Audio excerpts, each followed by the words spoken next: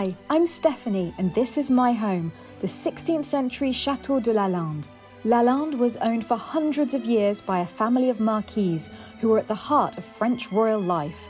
One of them even had the honour of being sent by King Louis XV to greet Marie Antoinette on her arrival in France. But, far from being a stuffy museum, this chateau is a living home. I live here all the time and am regularly joined by my mother, my family, my friends, and wonderful volunteers from all over the world who help me to lovingly restore this historic home. Welcome to Lalande, a chateau filled with life, love, and laughter. Antoine saw the parcel delivery service arriving and ran out. We think that today is the Lego. C'est pour toi, Antoine!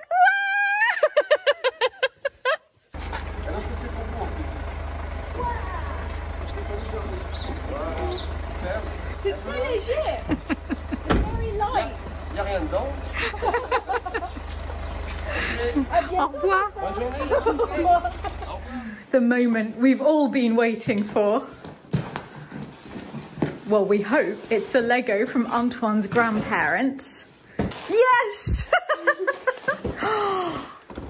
When are you going to build it? Now. Now! Oh, I love France.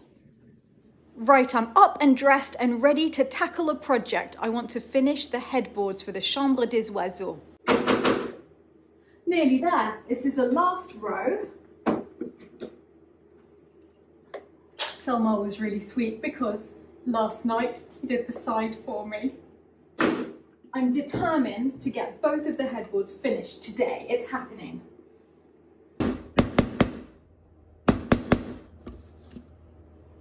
Every tack is off. This is a happy, happy moment. Now, let's see if I can just pull it off those,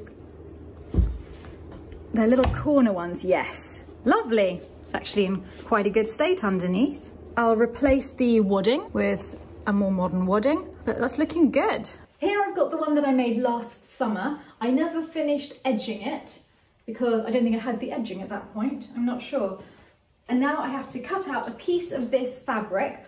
I have a little bit of the fabric like this that matches the walls because we had some curtains left in that room, but they'd shrunk over time and they'd been tiny to start with. So they ended about 1 meter from the floor and barely met in the middle. So I've kept them for other projects in the room and I'll make big luxurious curtains when I can find a plain fabric that I can maybe applique a little bit of this onto.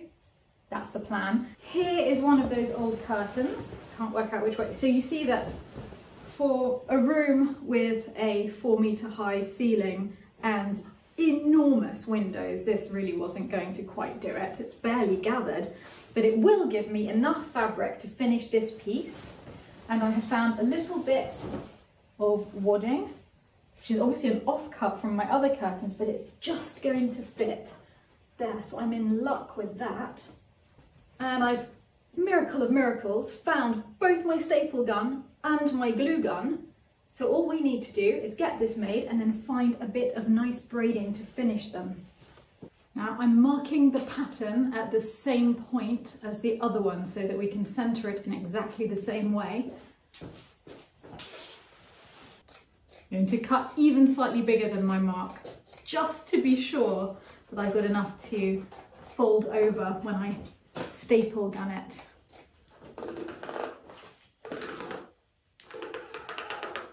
I've removed the lining from the piece that was left and I'll keep that as well. It's all been washed, everything here is clean, because that can be useful to line other things one day. Anything this big I keep, and that's left me with all of this to use in other areas of the room, either for edging for the new curtains that I make, or another idea I've had is cutting out the little peacocks and maybe appliquing them on the back of chairs. That could look very pretty in the room. Also, I would like to ask anyone out there, do you know where this pattern is from? Because it hasn't got the names left on the selvage, I just don't know where this wallpaper or fabric came from, but I have seen that the American designer Bunny Williams used it, I think, in the bathroom of her home in Connecticut. Sorry about the image quality, but we're looking at my computer at the moment on Pinterest. You see, it's the same wallpaper, and that's in Bunny Williams's own bathroom in Connecticut. So perhaps I need to contact her to ask. But if any of you know, please tell me, because I would love to know where this gorgeous peacock print is from. So this will be preciously stored for future projects. And this piece is going to be ironed to within an inch of its life. It's so pleasing how quickly something can go from creased to lovely and flat, and the difference that it makes to the look. And yet strangely I never bother ironing my clothes. Weird. I forget how much I enjoy it when I'm not doing it. Nearly done. This is the last little bit. Let's go and see how it looks on it. I've just put a couple of staples to hold this really loosely, because this one will be held by the top fabric. I was lucky to have this. In lockdown, we're having to use what we have lying around. And with the bed and breakfast business closed, it's much cheaper to do things this way, and there's a lot less waste. So I'm finding it quite pleasing. And I hope that I've learnt a little bit from it, not to just immediately run out and buy whatever I need from the DIY shop, but to really look around the house and see what we've got first.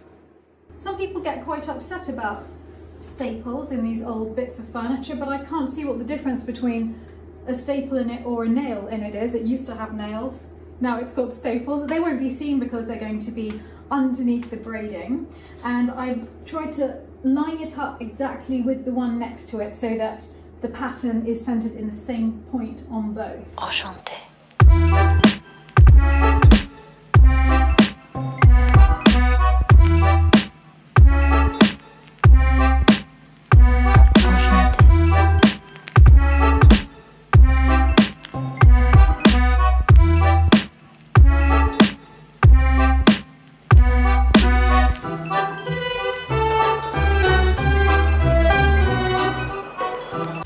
A break from the headboard because apparently the now mighty Elusive Nic has managed to catch Aloysius the ram.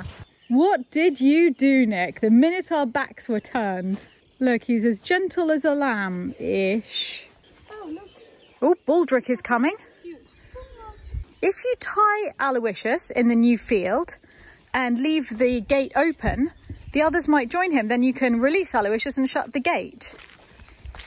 Nick and Aloysius out for a nice walk on a lovely spring evening.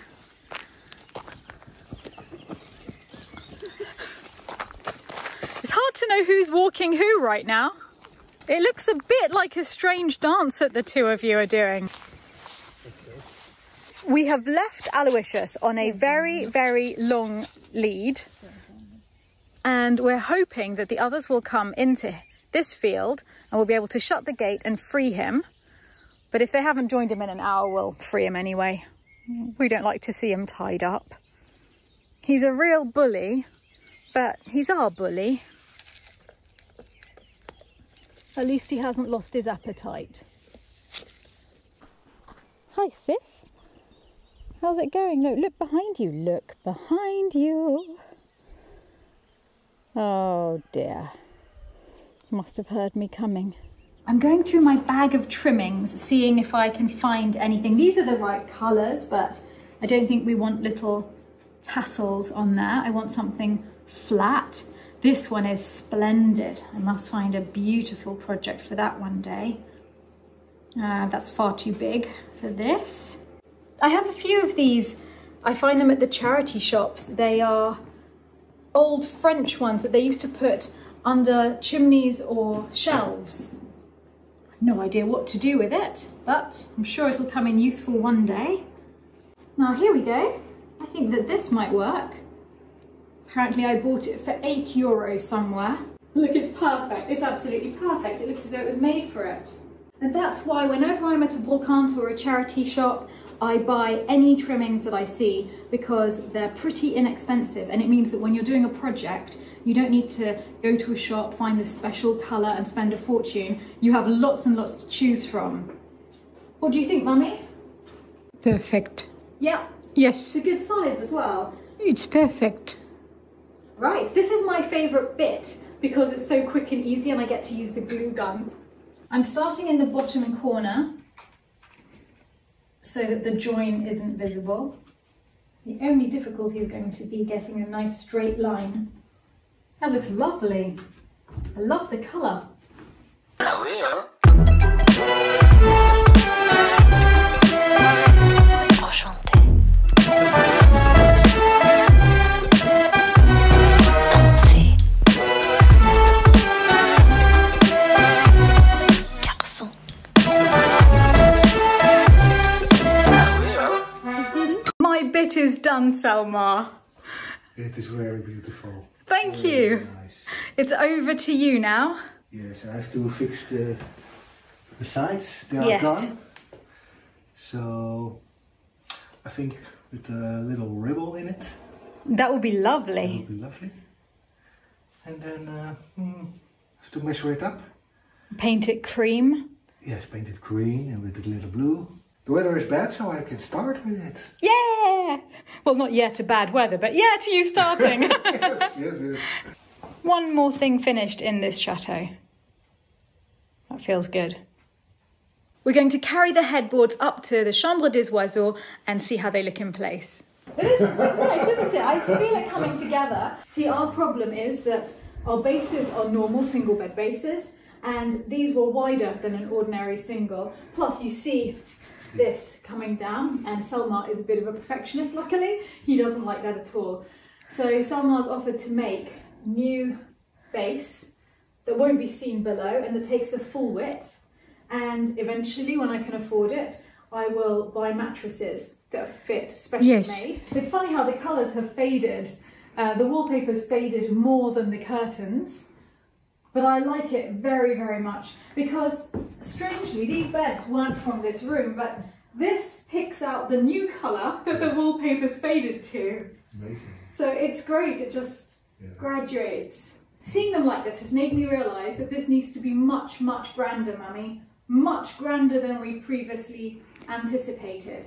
For a start, they can't be on this wall because they're too close together. So we're going to have either both on that side of the door, or I think what would be even grander would be one coming this way and one coming that way on the other side of the door, each with a bed crown and curtains over them. But that means that the whole wardrobe has to Totally go. agree. Yeah, someone agrees. And then we can this one out. Yes, that's got to With a go. little problem with the wallpaper, but Little big problem. I think you will figure that out. This is the wardrobe that's going to have to go, and it was built in here, so the skirting board goes around it, and unfortunately the wallpaper doesn't go behind it. They ran out of wallpaper. That's what they did. Yeah, put a closet in it. So we're going to obviously have a massive problem when we take this out. I say we. Not at all. Selmar takes this out. I'll have a And problem. that would be nice when I take it out, find a place where I directly can put it in. Then I think we have a place. Mummy, what do you think about this going in the maintenance room at the end of the corridor for all of my china? I think yes, except that we need a costume wardrobe. We talked about that as well, I up saw in that the already. attic. There's There's got That's to be it. able to see it here. This is what we're currently using it for. Well, I put them there because 18th century costumes. Very important. we have no guests at the moment, so I put them there. And I'll make huge cream curtains. Yeah, this has to be gone, eh? Yes. Shall I check your work? Oh, go ahead. I'm feeling, My glasses, you're very lucky. I'm quietly confident. Actually, it is wonderful. You've done an excellent job, sweetheart. Oh, what about that overlap here, darling? There isn't an overlap, don't even try. It's perfect, sweetheart. It's lovely. But I'm so happy to see them both covered. You can't imagine. That Me has been too. a work in progress for how long? You have so much to do. And look where we placed them. Look, this just carries on. Exactly. Wow. Exactly. Isn't that amazing? By sheer fluke. Selmar and I did not do that on purpose. It's wonderful, darling. You've done so well. Bravo! Bravo, Selmar! Well, I have to start it. You carried them here. But I will be fine. I don't believe it. Nick's done it again whilst Marie and I have been dealing with getting the burgers ready. He's caught Hannibal, our white ram. So finally, Aloysius isn't alone. Let's go and have a look. Finally, Aloysius is not alone. He's with Hannibal. Well, you lot should be ashamed of yourselves, shouldn't you? Abandoning Aloysius, your mighty leader, like that. You don't even seem fussed.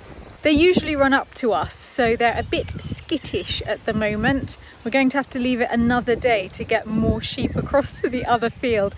It's a slow process. We have received the most extraordinary looking gin from Maren. I carried on unpacking the box one day at a time from Maren because it was such a beautiful parcel last week that I want to eke it out. And unbelievably, this entire bottle of gin was in there, all the way from Canada. It's a beautiful colour, and I'm going to make it into martinis because we are having Burger and Martini night. Does everybody want an olive in their martini? Yes. It's a shame we can't go to the market and get the delicious olives there. I wonder when the market will start to reopen here. It is open. It's open on The Friday one? Yes. That's where we get the olives. I don't know if they have here in December. Maybe we'll have to wait till next month. There we go, everybody. Martinis are ready. And nicely chilled.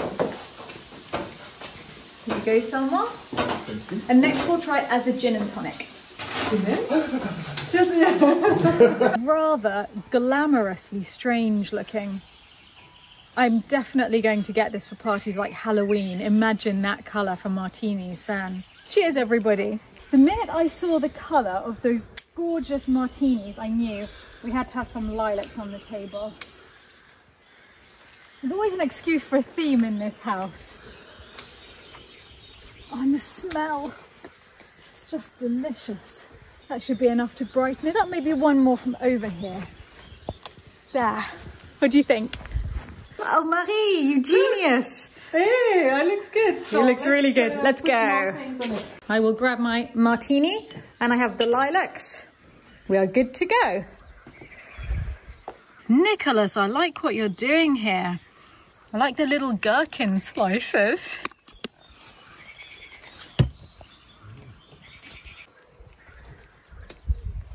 Cheers, Percy. Cheers. Cheers. Cheers, Selma. darling. And can you just show the entire world your cardigan? Everybody yes, everyone in lockdown should be wearing bow ties with their cardigans. Percy is the man to show us the way. Now, we heard that apparently when you add tonic it turns pink. So we tried it neat as a martini. And now we are... Oh, how lovely. Look at that. Isn't that magical? Ah, it's like Harry Potter over here. Look, Antoine. Well, this is incredibly pleasing. Antoine, that is a beautiful, beautiful sight. The time has come. That's a suitably fat one. Also, Antoine, you haven't shown us your Lego. Oh, yes. Antoine, did you make that by yourself? Yes. The famous Lego that never arrived. It did arrive. That's beautiful. No way. Oh, it's so good. And yeah. And you have the Avengers in it. That's the Avengers. Oh, I love this one. The raccoon. Yeah, raccoon. That's my favourite one. Now, you've had your Lego, so there's no need to get disappointed at the adult presents next to you. Go for it. It is the one for Marie. It is. Somebody wrote to me saying they were going to send this to Marie after last week's vlog. I'm not telling you anything. Oh. Attends. Tiens Antoine, mets un peu de ciseaux là-dedans. You can't unwrap presents without a scissor master. Yes. Wow! A really good pool. A real one! Yeah, that's amazing. But voilà. So now we can bake properly. Because we've been suffering up till now. It will not stick to the bottom. It's a really nice one as It is well. perfect. I have all my fingerprints on it now. As well. Useful for life in the trenches. Yes. Voilà. You never Mummy's know. ready for anything. And it's so light as well. I love that. And this one, what is it? Oh, a letter. As an Australian family who have visited this magical country often and always wanted to live here, you've helped inspire us to just do it. Finally, we have, and after leaving behind drought, bushfires and floods, we made it to France and thankfully purchased a beautiful property. Welcome to France, Katie. That is incredibly exciting that you've moved here. This is beautiful. You focus on yours, Antoine. You concentrate on that one. Look at that. Look. Oh, how lovely. It's just splendid. Beautiful. I think this is going to have to come to my bedroom. Oh, Mummy will be delighted. Look at this, Mummy. Look at that. Everyone is pleased in this house. I've got a present. Antoine is dangerously close to getting to the heart of the package. Oh, that's gorgeous. Well, it couldn't have come at a better time, could it, Mummy? Oh, I don't know who did it. Amazing. That is beautiful. And Katie, I love really big mugs, and you might have noticed I always have one of the massive Royal Copenhagen thermal mugs, and it's my pride and joy. I hold on to it all the time. And today my mother broke it spectacularly, smashed into 1,000 pieces, didn't you, Mummy? Who had put it in the wrong place? I would like to tell everyone what my mother did when she broke my precious mug Stephanie, a today. little decorum. She was completely alone at that end of the kitchen. I was sitting miles away, minding my own business. She smashed the mug off the table, it went onto the granite floor, and then the first thing she said was, "Who did it?" Well, who put it in such a stupid place?